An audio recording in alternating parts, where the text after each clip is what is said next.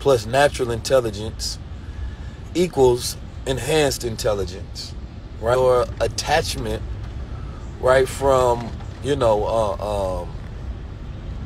society's reactive programming, right? Because most of the things in the world are created and generated to program ideas, thoughts, emotions, feelings, and desires into the human mind and into society.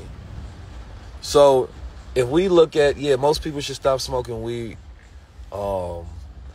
See, the thing about the weed industry, of course, is based on capitalism.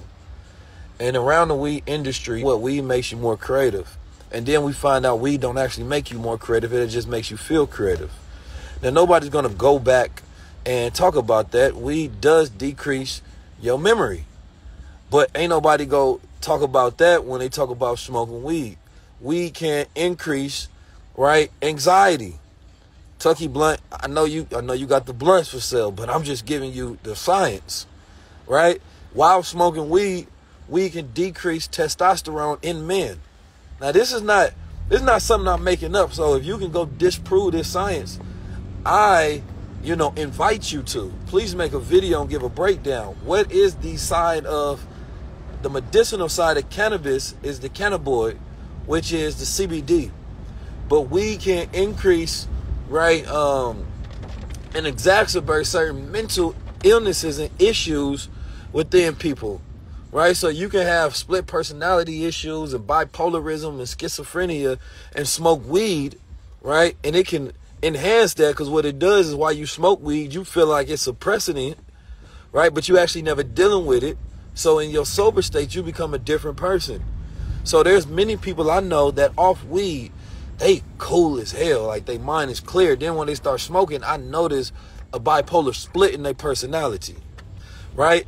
And it's been proven that weed can increase anxiety. So people end up smoking weed to try to decrease the anxiety, not realizing the very thing that they're using is actually creating an increase in anxiety. But it's making you feel like it's not there for a moment, right? And this will create over-dependency and over-reliance, right, on smoking weed. So, and that's a good case. So if everybody reacts differently based on the cannabinoid system, but everybody don't react differently, a mass general population reacts the same because the body is generally the same, right? Within everybody, there's a few different customizable differences within people, but the way chemical reactions happen within the body are similar to the same, right? Now, Dr. Wesley has a great book on the chemicalization effect of marijuana that I suggest to everybody weed, right? I mean, read. I said weed. I suggest to everybody read. But I've never met a man or a woman, right, who smoked weed and they became better. I just never met that in my life, right? So for me, if you got a habit that's not making you greater and better, right, then what is it doing for you? You know what I'm talking about? So that's all. Everybody can do whatever they want to. But you have to know when you're programmed to do it, right? And it becomes such a social thing, right? Rather than, a person may smoke a blunt once in a while. You feel me? Now, people got to smoke it every single day. So anything you depended on, right, you addicted to. And some people can't stop if they wanted to. And not only just because of the biological effects that it has, but more so the social effects.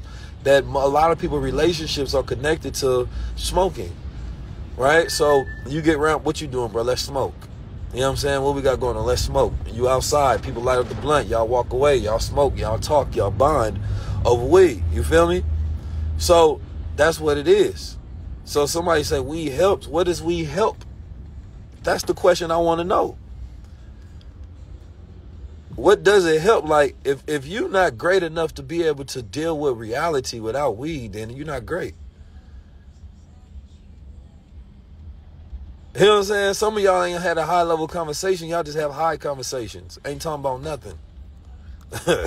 And it makes you feel like it's deep, but it's not actually deep.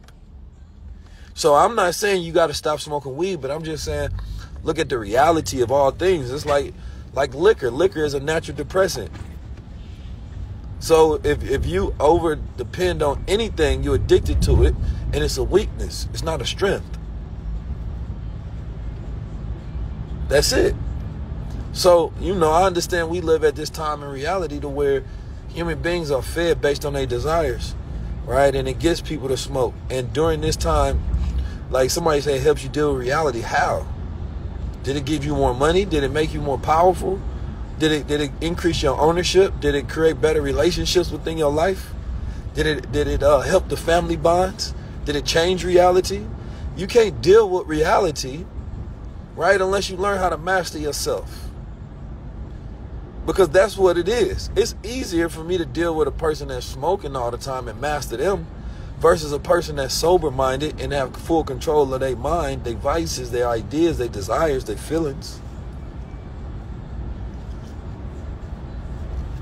I'm just saying, so some of y'all high right now, and I ain't trying to blow your high, but I'm just helping you think. When we go into, like, if everybody knows this, and I know that's why, they don't be inviting me to certain things. I just like saying the truth on things. You feel me? Like, I've seen weed do more harm than help. That's it. Like, take the CBD, the cannabinoid, and utilize the health. But the moment you put fire to a chemical, right? The moment you put fire to it, it changes the chemical structure and the reaction of it. So that's the issue, is that we smoke weed, right? Ancients didn't smoke it the way people smoke it today. And it's not even the same weed. People was getting so goddamn, they wasn't getting as high as y'all getting today. They wasn't smoking the same thing, y'all. Y'all got cookies and rock. This shit damn near crack. Somebody said I didn't crack do more harm than help. Duh, that ain't the statement. I don't think nobody ever thought that crack was good for you.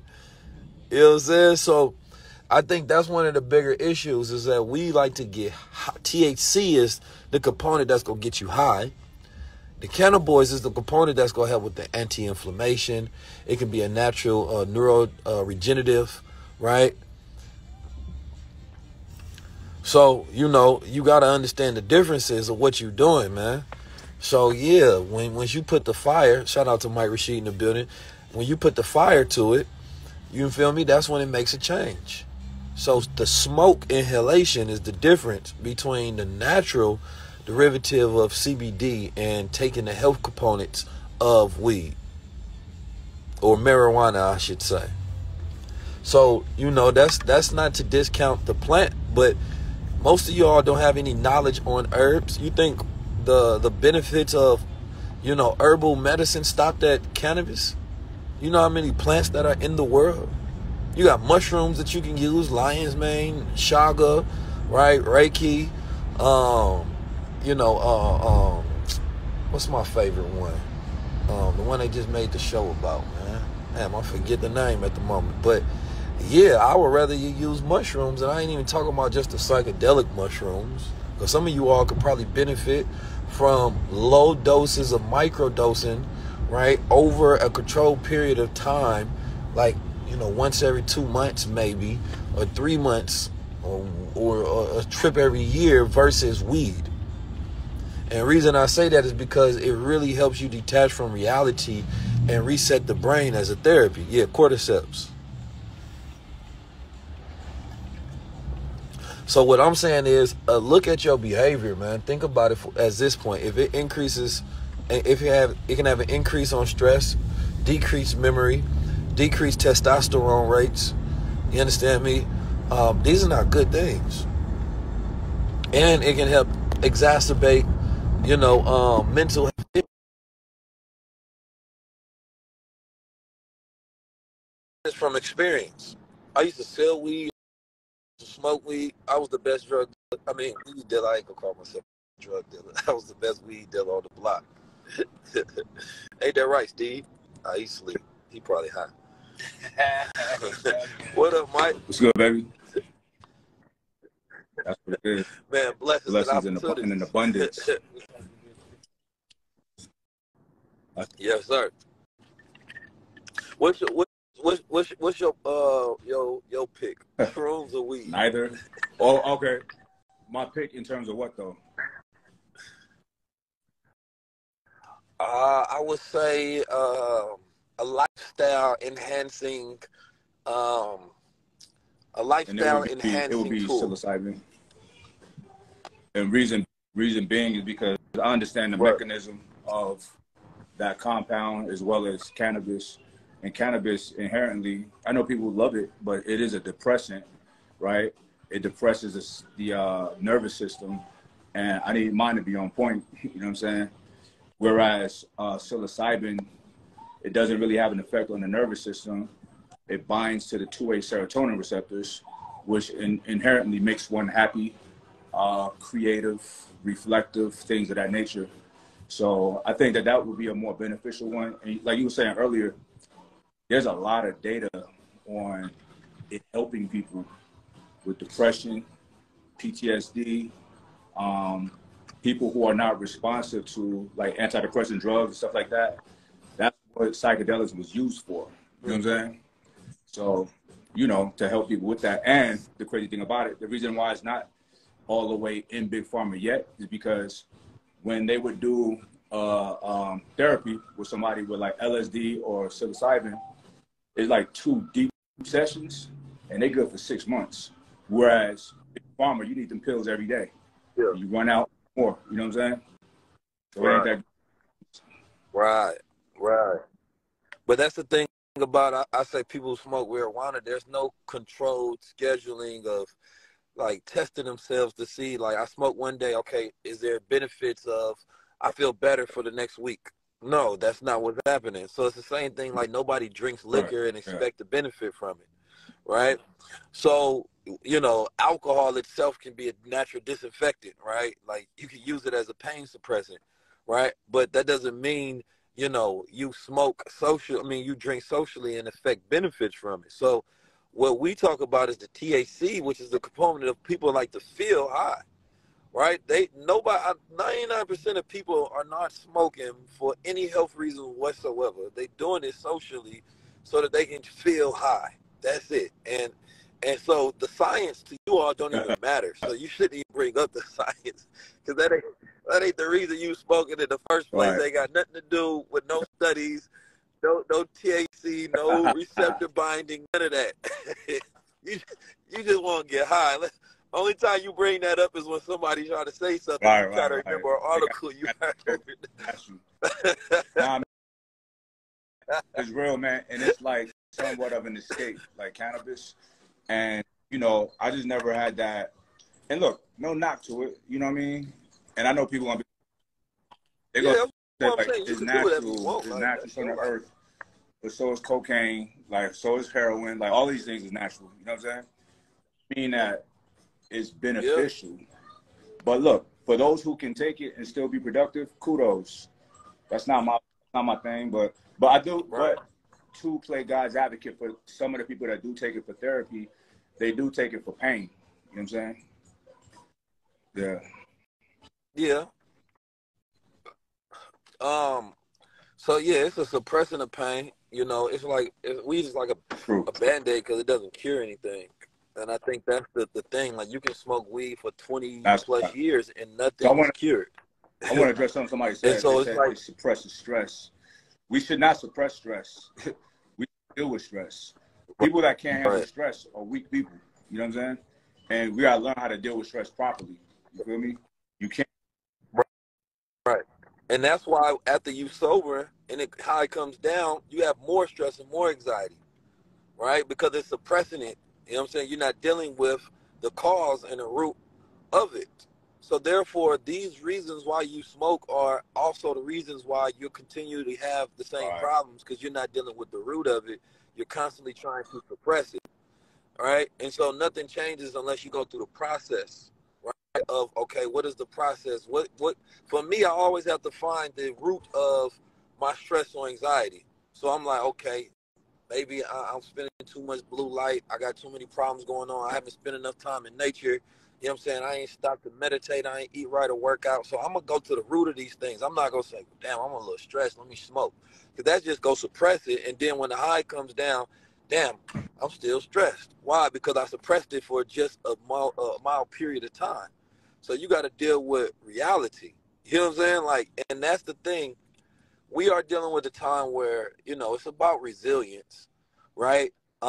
This is a time of like the prevailing emotions is like there's anxiety in the air because of everything that's going on, right? And so what you want to do is increase your emotional resilience, right? So that you can decrease your anxiety and your stress. So it's going to take more things to even make you stress or give you anxiety, right? But if you never learn how to deal with the lightweight things, then you can never pick up heavyweight things, right? So that goes to the concept of working out. When I go to the gym, at first, I wasn't hitting the place that I was hitting, right? And then I had to go from mild to heavy to help build up my muscles. So next time I go in there, I can increase the load. And I need that load just to feel my body to feel the stress to grow and have hypertrophy, right? So a lot of you all aren't growing because you're not utilizing, you know, or going through the process of dealing with the stress the right way to build yourself up. So now lightweight things are constantly stressing you out, right? And you're supposed to be on heavyweight things by this time.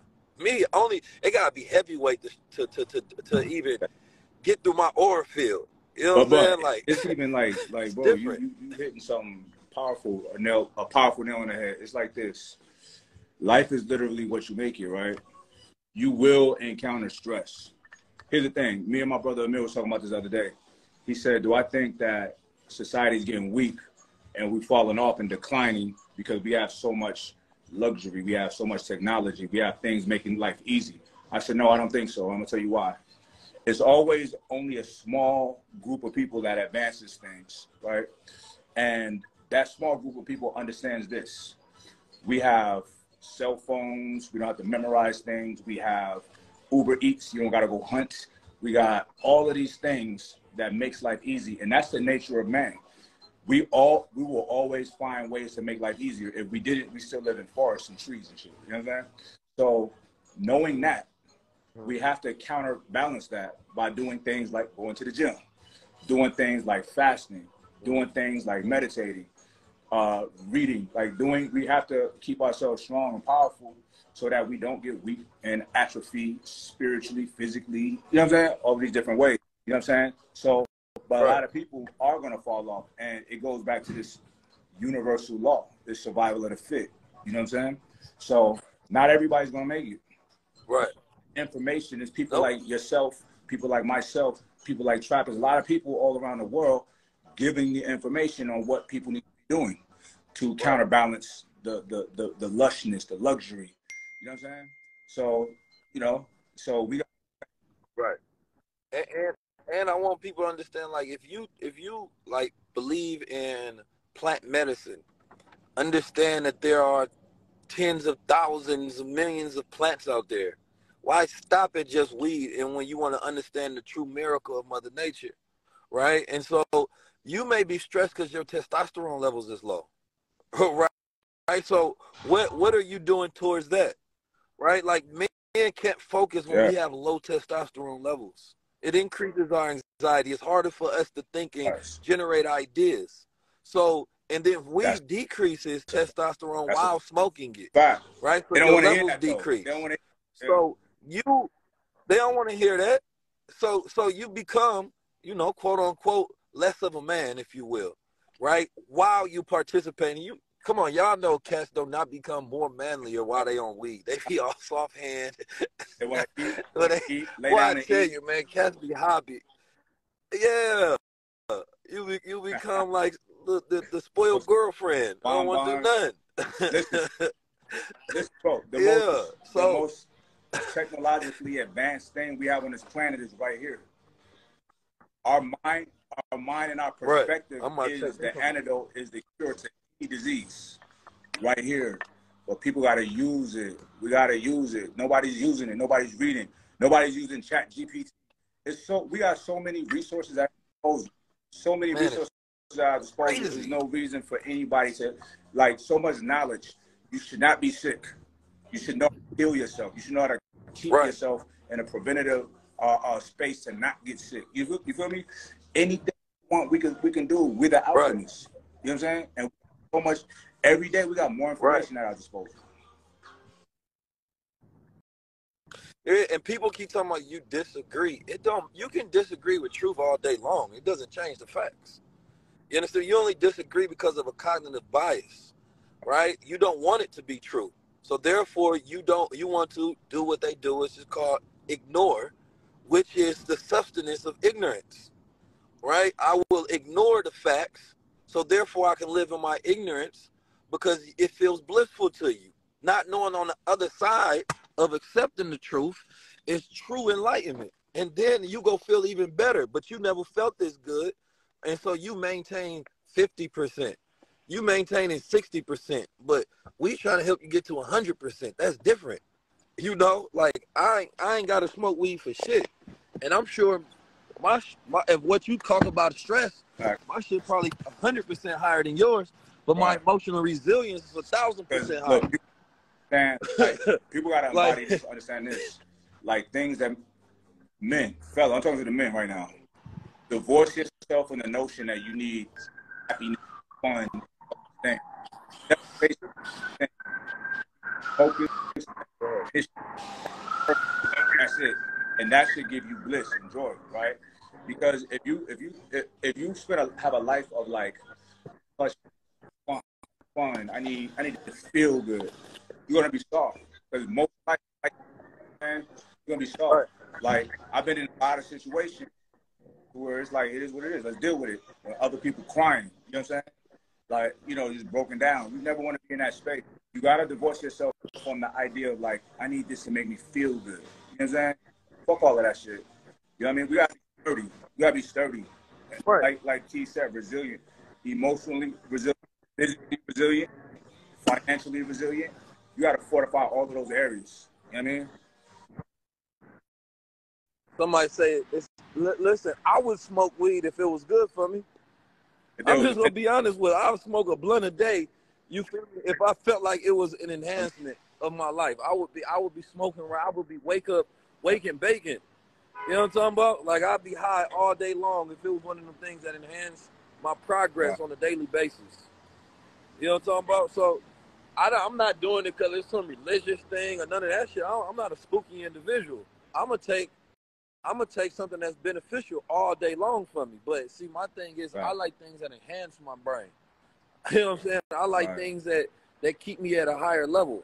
You feel me? I don't want nothing that suppresses anything, nothing that generates my lower level thoughts, nothing that brings out my lower inhibitions. None of that. I want everything that keeps me on my crown chakra time. You feel me? The most so that's the difference. Is fasting, meditation, prayer, getting sleep, a good amount of sleep, training. All of these things have me just in complete, like a singularity for myself. You know what I'm saying? That's all I need. Personally, that's all I need right there. That's it. You feel me? Everything else is an addition. You know what I'm saying? Like I want to go do a trip in about a month. Early summer. This shit with the plant medicine. You know what I'm saying? But that's yeah.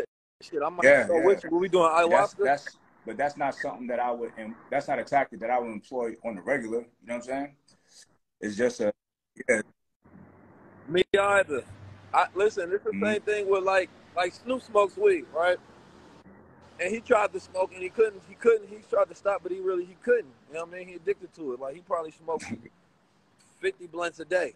So when people but he also has so many multi-millions, right? That is completely different than somebody who needs to be proactive on a daily basis. Yeah, when they smoke weed, it makes them lazier. He got people that keeps his schedule. You know what I'm saying? He got people that cleans his house. He got deals that's gonna keep coming in because of the work that he put in. So if it ain't increasing your work ethic, you know what I mean, making you more focused and organized and resilient on a daily basis, then you shouldn't be taking something that's decreasing your chances of success. Somebody said those drugs is witchcraft. Like I guess they're talking about psychedelics. Listen to this. Hit me out. First of all, you gotta understand some of the highest skill sets that one need during this time to take advantage of the time that they living in. You know what I'm talking about?